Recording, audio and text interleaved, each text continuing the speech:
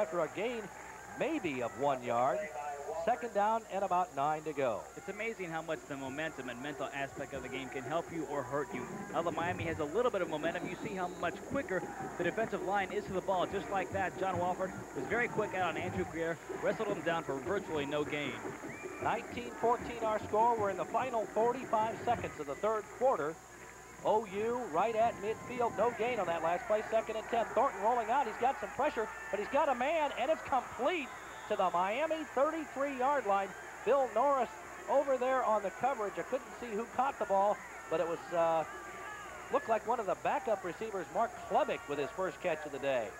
Great pass again by Thornton. Looked like Norris might have a beat on it, but the receiver wrestled it in. So that's a gain of nearly 18 yards to Chlebek, and OU is back in business at the 32-yard line. Chlebek came into today's ball game with just 2 catches for 19 yards on the season.